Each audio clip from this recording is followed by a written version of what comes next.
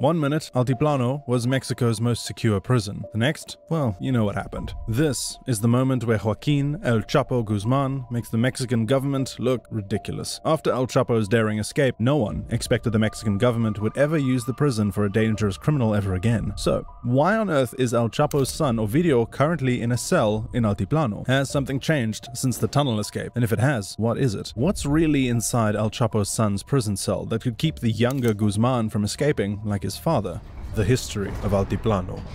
The maximum security prison cell that El Chapo escaped from in 2015 is not the same maximum security prison that his son Ovidio is currently being held in. I mean, it is still the same Altiplano Max, but things are different. The Mexican authorities learned a lot from the 2015 escape, enough to ensure that the facility lives up to its former reputation as an impenetrable fortress, because that is exactly what Altiplano was before 2015. In the 1960s through to the 80s, the drug trade was on a steady rise. Drug lords were being convicted every other weekday, and prisons were overflowing. But that wasn't what inspired the construction of Altiplano. The need for maximum security only became apparent after prison breaks became a norm. The assaults came from the outside, and they were brazen, with most of them happening in broad daylight. By 1988, the Mexican government had enough. Under the president of Mexico at the time, Carlos Salinas de Gortari, Altiplano was commissioned Federal Social Readaptation Center No. 1. By 1990, it was complete, and by November 91, Altiplano received its first set of inmates. Now this is where most people get it wrong. Before El Chapo, Altiplano lived up to its name. From a structural perspective, it was impenetrable. Its walls were reinforced to as much as 3.3 feet thick, which is about 1 meter to our metric friends. This level of reinforcement was purposely done to prevent jailbreakers from ramming the walls. Then, they restricted the airspace above the facility. It became a no-fly zone to discourage any aircraft from swooping in to aid and escape. Finally, cell phone transmissions were throttled in the vicinity to just 14 kilometers, so that even if an inmate smuggled a phone in, they wouldn't have much luck communicating with their colleagues on the outside. For extra measures, armored personnel were stationed near the facility to intercept any external assaults. From 1990 to 2015, everyone was focused on the wrong side of the 1 meter thick wall. While they were focused on stopping criminals from breaking in, they had somehow convinced themselves that no one could break out. And as you already know, they were very wrong. But wait, El Chapo might have been a whole different beast. He might have found his way in and out of the facility, but he wasn't the only beast in Altiplano. Before and after him, the facility has and continues to serve as the home of drug kingpins, who were often more ruthless and more fearsome than the Sinaloa king himself. I'm talking about kingpins like Miguel Felix Gallardo, Hector El Guerra Palma, Omar Trevino Morales, and Servando Gomez Martinez. Servando, also known as La Tuta, was a former leader of the Knights Templar drug cartel. He was a vile man that did things I would get banned for even talking about. Just think of him as a cross between Hannibal Lecter and Escobar. And yes, I'm including that Hannibal Lecter trait. Omar Trevino Morales was the former leader of the Los Zetas drug cartel. If you know what Los Zetas was about, and it was still going strong, then you know Omar needs no introduction. Meanwhile, El Guero was El Chapo's longtime associate before he got nabbed in '95. None of these men ever escaped Altiplano, despite their resources and reputation for violence. However, it was Miguel Felix Gallardo's case that is the most interesting, because not only was he more legendary and more brutal than all the drug lords I just mentioned, he is the only one who gave detailed descriptions of his cell in Altiplano. Gallardo was a Mexican drug lord who ran his country's narcotic circuits around the same time Escobar was at his peak in Colombia. Gallardo was a founding member of the Guadalajara cartel, and El Chapo was his lieutenant at the time. This was back in the 80s. I can drone on all day about this man and the many outlandish atrocities he committed. What you need to know is that Gallardo became so much of a pain in Mexico's side that they did everything they could to keep him behind bars. In 1993, he was captured and immediately sent to Altiplano for a 37-year sentence. And his time in Altiplano was filled with nothing but complaints. I mean, prisons are not exactly meant to be 5-star experiences, but Altiplano was a special kind of hell for Gallardo. In the maximum security prison, he says his cell was a dingy 8 by 14 foot hole that he was never allowed to leave. Eventually, his health deteriorated to the point where he suffered from vertigo, deafness, loss of an eye, and blood circulation problems. And maybe this is why El Chapo was so keen on escaping Altiplano. A report by human rights observers have cited that most, if not all, prisons in Mexico have have and currently still have issues with overcrowding, inmate mistreatment, a lack of trained guards, and inadequate sanitary facilities. But Gallardo never escaped Altiplano. He was forced to stay behind bars for over 30 years before he was eventually placed on house arrest in 2022. So now you know why El Chapo's escape was genuinely shocking to almost everyone, and that's because he had help. And I'm not even talking about his goons. He had inside help. Don't believe me? I don't know about you, but something about that sounds off. And think about it. How did someone drill under a federal max into a cell without arousing suspicion? Again, that's a story for another video. Now that we've established Altiplano as a fearsome, almost impenetrable prison, you might be wondering why Ovidio is being sent there. Most people would agree if Ovidio wasn't El Chapo's son, he would be a nobody. I mean, before the arrests, how many times did you hear the name Ovidio in the news? See, no one is arguing the extent of Ovidio's corruption. We just want to be sure that the government isn't punishing the son for the crimes of his father. Hold that thought. If we aren't careful, we might make the same error that the government made. They underestimated Ovidio Guzman Lopez, and boy oh boy, did they pay for it dearly.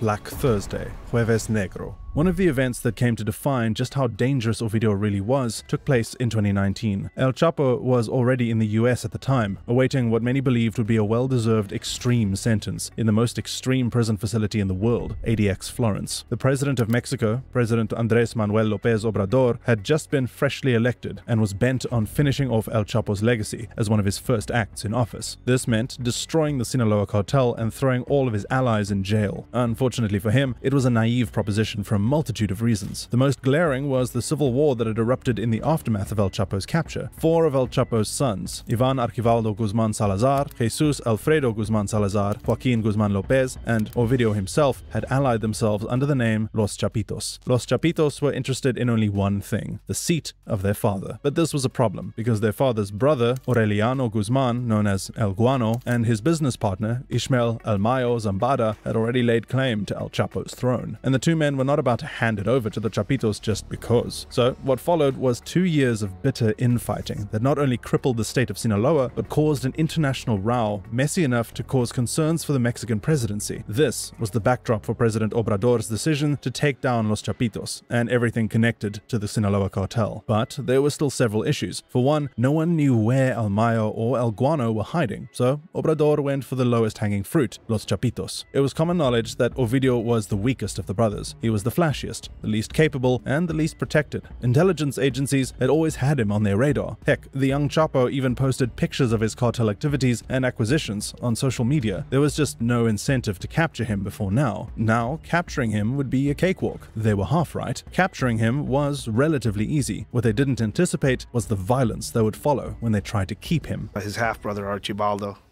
basically called in all of the reinforcements from all surrounding towns and regions in Sinaloa, and it was flooded with a bunch of armed cartel guys. In a sequence of gut-wrenching events that the media has since termed Black Thursday, those cartel sicarios brought the capital city of Culiacan to its knees. The government didn't anticipate the older brothers showing up for their little one. Exits were blocked, businesses were shut down, citizens were kidnapped from their homes and assaulted in the streets. The city was paralyzed. It was unprecedented. The world watched as President Obrador dealt with what had become an international incident and a national embarrassment. His hands were now tied. Sure, he had Ovidio in custody, and sure, he could easily wipe out the treasonous cartel sicarios with less than a fraction of the national armed forces if he wanted to, but if he did, if he replied to the cartel violence with more violence, the grass would suffer. The collateral damage would be devastating, and citizens would die in their hundreds, if not thousands. It would be political suicide, to say the least. He had played a game of checkers when Los Chapitos were playing three-dimensional chess. The only option on the table was to let Ovidio go. We've decided to protect people's lives, and I agreed with that because this is not about causing massacres. That's over with. The capture of one criminal can't be worth more than the lives of citizens. Now, are you beginning to understand why the government had to send Ovidio to Altiplano? No? You still aren't convinced? Well, the events around his next capture should be enough evidence to convince you. The 5th of January 2023, Ovidio was out hiding in a rural fishing community on the outskirts of Culiacan. Pulling no punches, the Mexican government launched an assault on Ovidio's premises like it was D-Day World War II. First, a chopper descended on his residence with machine gun fire. Then, ground Ground troops engaged Ovidio's men on the ground. Heavy gunfire on both sides lasted for hours. The government prevailed and captured the young Guzman once again. However, reinforcements were coming. Reprisal attacks were about to begin, but the Mexican government was ready to play their own game of chess. An armed government convoy cut through the city of Culiacan, headed for a state penitentiary. Immediately, the sicarios gave chase, engaging it in heavy gunfire, assuming it helped Ovidio. They were wrong. It was a decoy. Immediately after Ovidio was captured, officials had placed him in a stealth chopper that took him straight to Altiplano.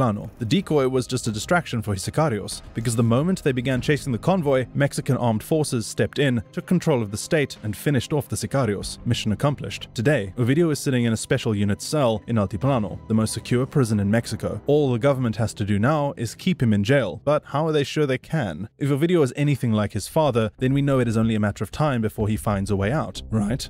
Ovidio's Altiplano cell.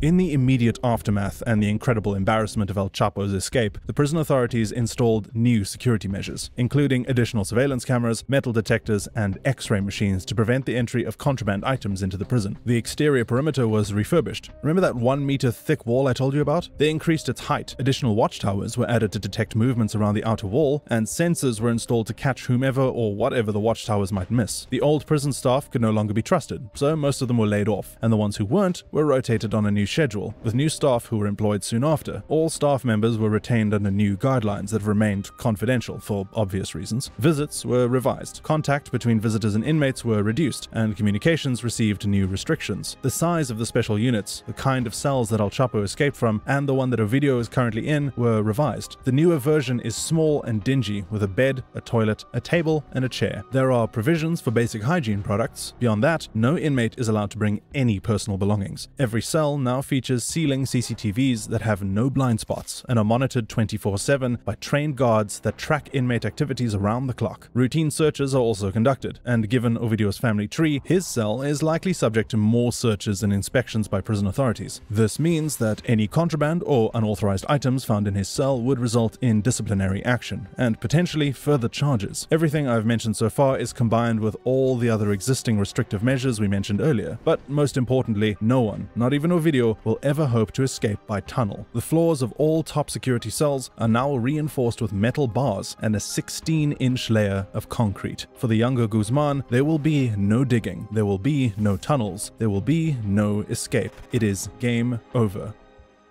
Or is it?